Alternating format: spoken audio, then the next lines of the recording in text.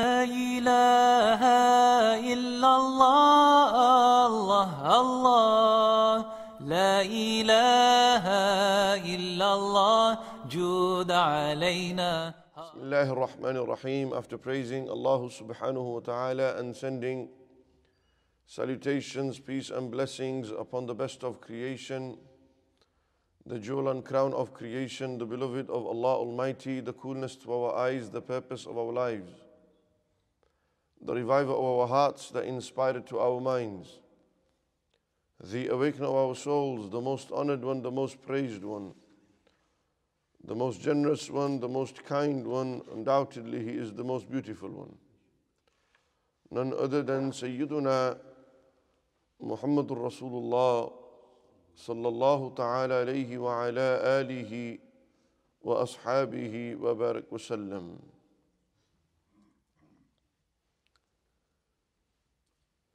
As we're going through the month of Rabi'ul Akhir,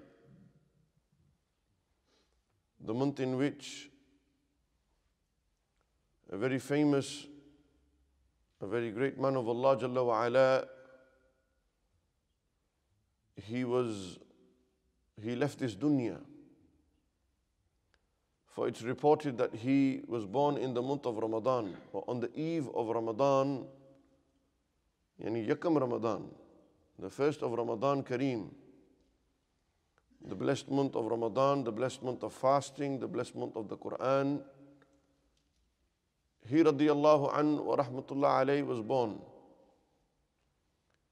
And he passed away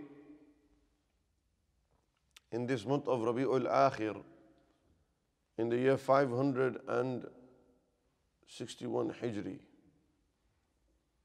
He lived for 90 years and he is revered and regarded as one of the greatest saints,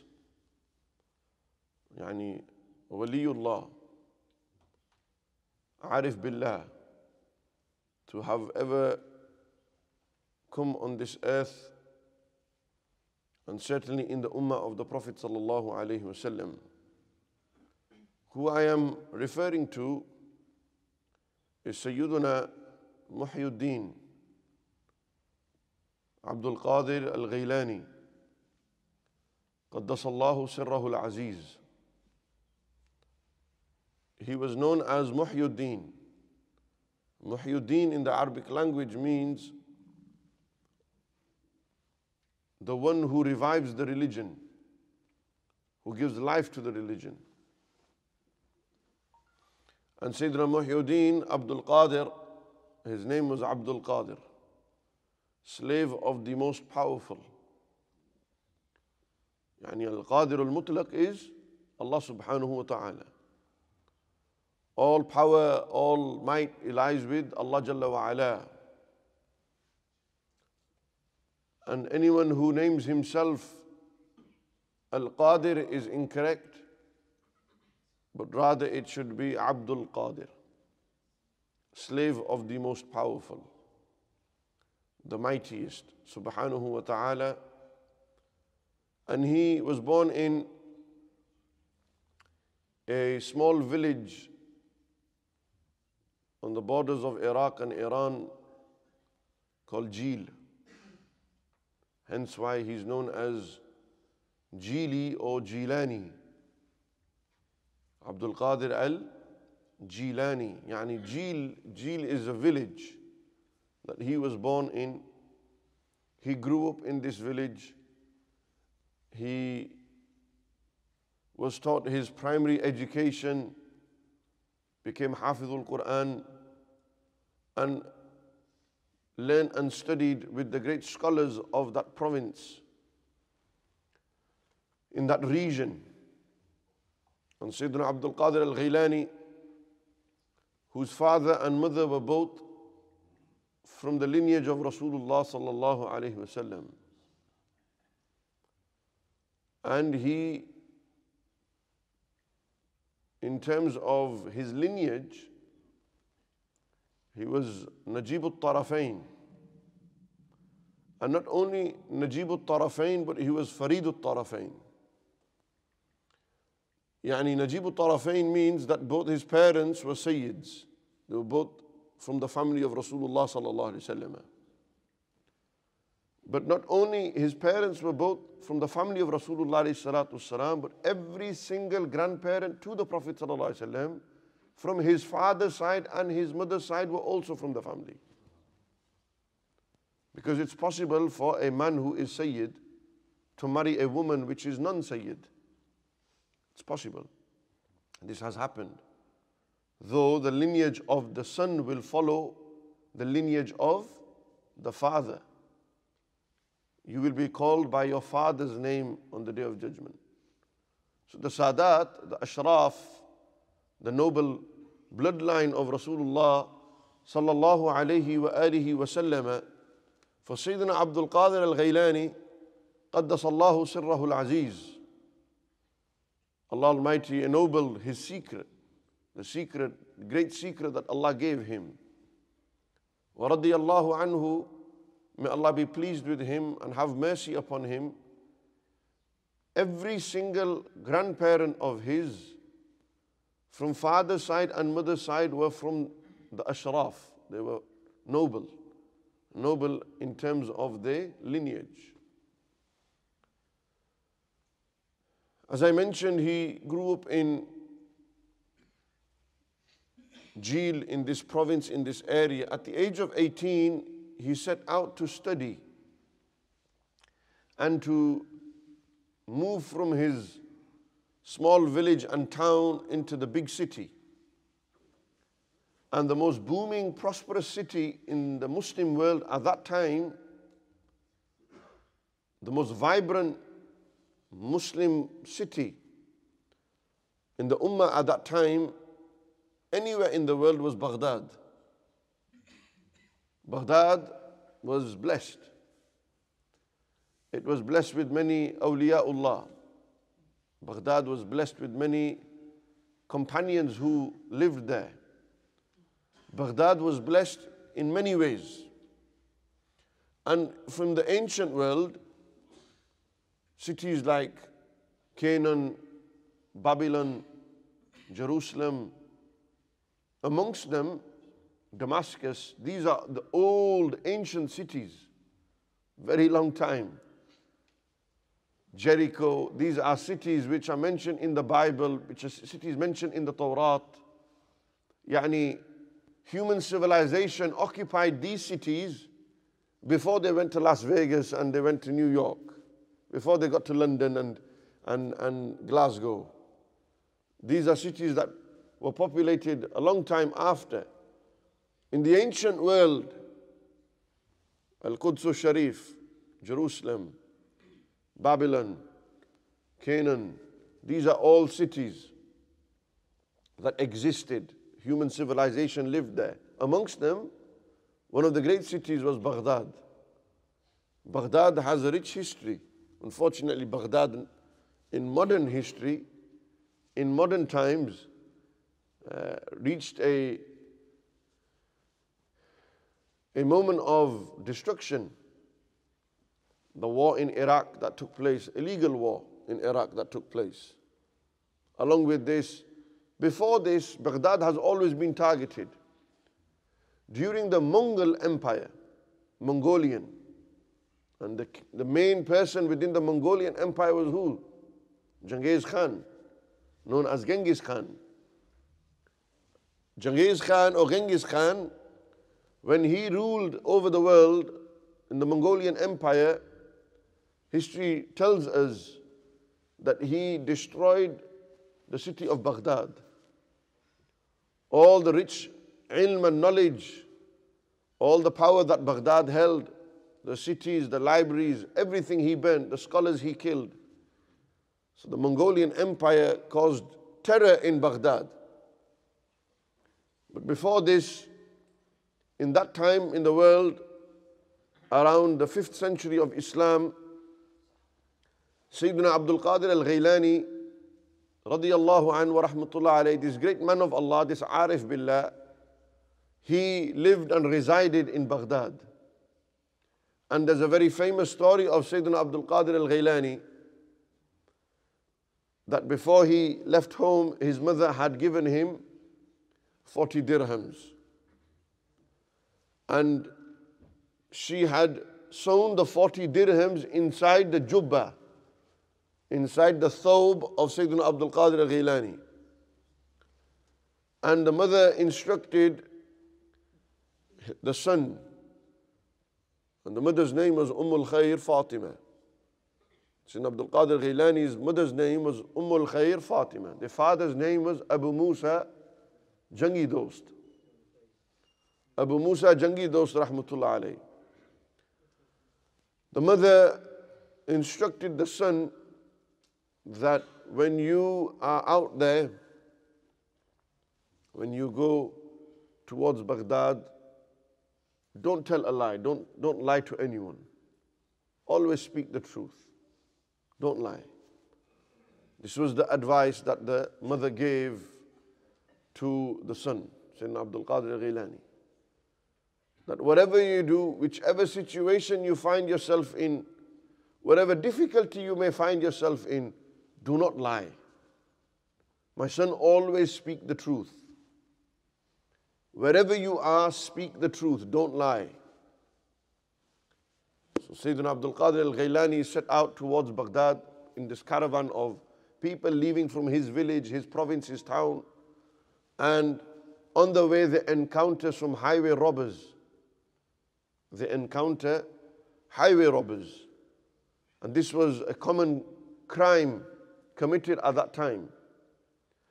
Even now in Pakistan and in other rural areas, if you are traveling alone, you may be ambushed by highway robbers.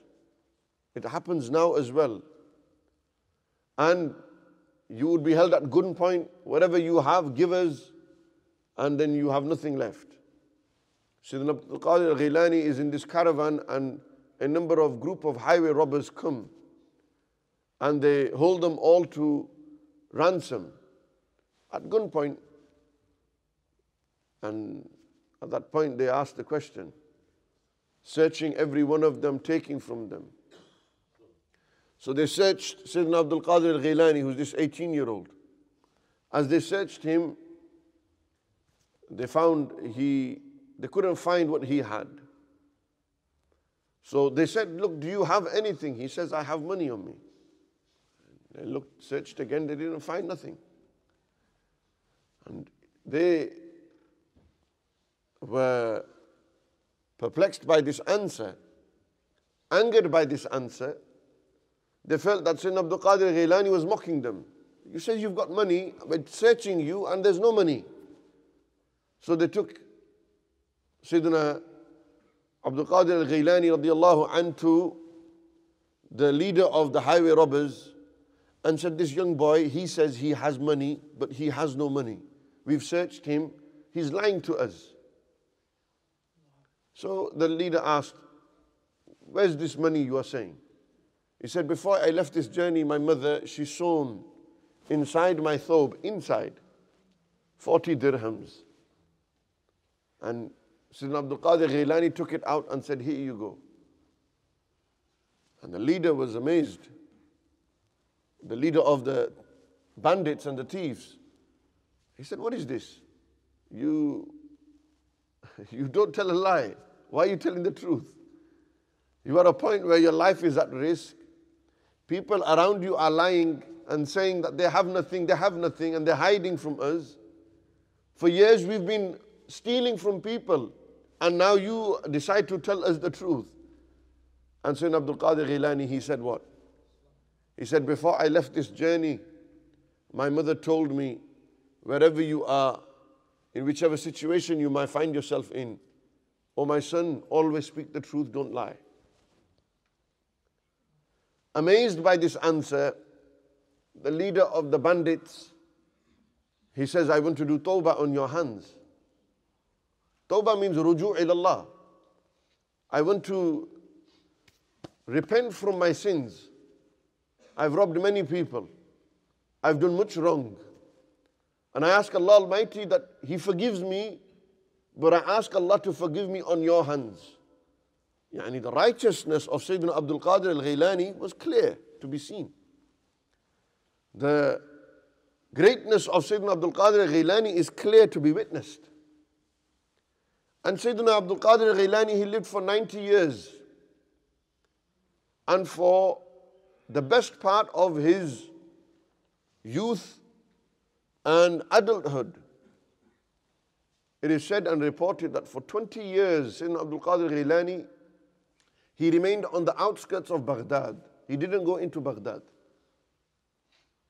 And he spent a lot of his time in khalwa. We have to remember, khalwa is a key ingredient and component on one's journey to Allah subhanahu wa ta'ala. What is khalwa? Seclusion. Spiritual seclusion.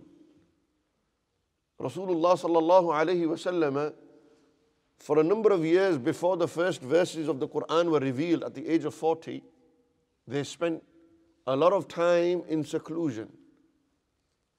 They would go to the Ghar of Hira, Ghar-e-Hira, and they would stay there.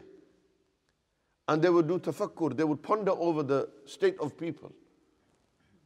And this practice of khalwa, seclusion, yani getting away from the dunya, going and living in secret, this element of privacy, to get close to Allah subhanahu wa ta'ala, to earn the pleasure of Allah Jalla wa ala. Sayyiduna Abdul Qadir al-Jillani, it is said that he spent a good 20 to 25 years in seclusion. 20 to 25 years, and there's many books written on his life. Even those who were against this way of life, the way of tasawwuf, the way of spirituality, many of them, the likes of Hafiz ibn Taymiyyah, Ibn al-Qayyim al-Jawziyya, the likes of Hafiz al-Dhahabi, they have written in praise of this man, Sayyidina Abdul Qadir al-Jillani, because of his many manifest miracles.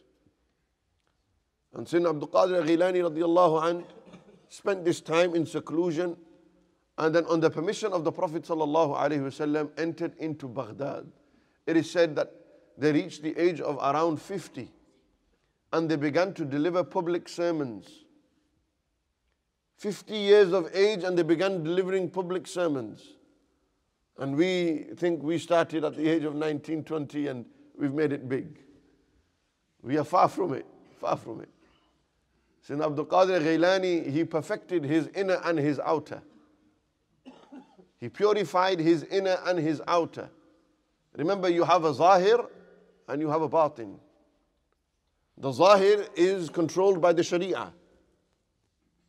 The zahir is controlled by the sharia. Your salah, your zakat, your hajj, your sadaqat, your prayers, your sawm, your fasting. All of this is the zahir. Our body, what we do with it. But the batin is the ruh. And Sayyidina Abdul Qadir al-Jillani, he spent his life disciplining himself. And a famous story of his is the story of the shaitan and Sayyidina Abdul Qadir al-Jillani. During these years in seclusion, this light appeared over Sayyidina Abdul Qadir al-Jillani. After completing worship, the light, a voice came and said, it filled the entire sky. "O Abdul Qadir, you have done enough to earn my pleasure. You have done enough to earn my pleasure. There's nothing more you need to do. You can stop praying from today." At that point, Sayyidina Abdul Qadir al-Jillani, he said, "A'udhu billahi minash shaitanir rajim." I seek refuge from the devil. This is the shaitan. He is playing his tricks on me. In Sayyidina Abdul Qadir al-Jillani's time, there was a scholar, a very famous scholar called Muhaddith ibn al-Jawzi. Not Ibn al-Qayyim al-Jawziyya, not him. Muhaddith ibn al-Jawzi. Ibn Jawzi rahmatullah alayh, he mentions this waqi'ah. And he writes also, he wrote a book, a very famous book which you should purchase and study, called Talbisul Iblis. Talbisul Iblis. Talbisul Iblis is a book where he talks about the tricks of shaitan. All the tricks that the shaitan will use to misguide you. Every single trick. One of them is that the shaitan will make you think that you reach, you do a lot of ibadah and takabbur. You become very proud. Oh, I worshipped Allah so much. Look at me, there's no one like me. I do my tahajjud, I do qiyamul layl. And you look down on others and so on and so forth because you think you've done so much worship. And Sayyidina Abdul Qadir al-Jillani, he said, A'udhu billahi minash shaitanir rajim. You are the shaitan. And at that point, the shaitan, all of a sudden, this light turned to darkness and started to fall upon Sayyidina Abdul Qadir al-Jillani. And he said, the first trick was that stop worshipping Allah. Because he had so much ilm of Allah, so much knowledge and gnosis of Allah Almighty, he knew not to stop at this point. He knew that I must continue worshipping Allah Almighty, and this is the shaitan playing his games. Then the second game was what? He said, oh Abdul Qadir, how much knowledge you have. Look how much ilm you have. Look how much knowledge you have that you know that it was me. And at that point, Sayyidina Abdul Qadir al-Jillani, what did he say? He didn't say, oh, I know a lot about Allah, I have a lot of knowledge, I've studied many books. No. He said, وَلَا حَوْلَ وَلَا قُوَّةَ إِلَّا بِاللَّهِ. All power, all might is from Allah, it's not me. And when asked and probed, well, how did you know it was shaitan? He said, the shaitan never came to Rasulullah sallallahu alayhi wasallam, the best of creation, and say to them that you worshipped Allah enough and stop. Allah didn't tell our Nabi to stop worshipping him. The shaitan never told our Nabi to stop worshipping Allah subhanahu wa ta'ala. And then you're telling me now, how am I greater than the Prophet sallallahu alayhi wasallam? وَلَا حَوْلَ وَلَا قُوَّةَ إِلَّا بِاللَّهِ. I have no knowledge. وَمَا أُوتِيتُ مِنَ الْعِلْمِ إِلَّا قَلِيلٌ. Little knowledge. True ilm is with Allah subhanahu wa ta'ala. It is Allah who will save you, not the knowledge. It is the mercy of Allah. The shaitan, he thought his knowledge would save him. But his arrogance took over him. And then the very same shaitan used this trick to try to trick Sayyidina Abdul Qadir. And he said, La hawla wa la quwwata illa billah. This is why we must always be aware and alert of the tricks of the shaitan. He's always around us, always with us, always probing us. We ask Allah subhanahu wa ta'ala to protect us from the shaitan, from the tricks of the shaitan. May we follow in the footsteps and the path of the great Sayyidina Abdul Qadir al-Jillani and his teachings. He said, Darastul ilma hatta sirtu qutban. I sought knowledge, I studied and studied and studied the sciences, the external and internal sciences, until I became the pole of the saints. I became the greatest saint of my time. That under my feet, yani beneath my feet, lie the neck of all the awliya. All the great friends of Allah Jalla wa Ala, their necks lie beneath my feet. And my feet are in the feet of Rasulullah sallallahu alayhi wa sallam. May Allah allow us to follow the footsteps of the great Muhyiddin Abdul Qadir al-Jillani qaddasallahu sirra al-aziz. Wa aqulu qawli hadha astaghfirullah li wa lakum wa akhu da'waya عن الحمد لله رب العالمين. لا إله إلا الله الله الله لا إله إلا الله جود عليه.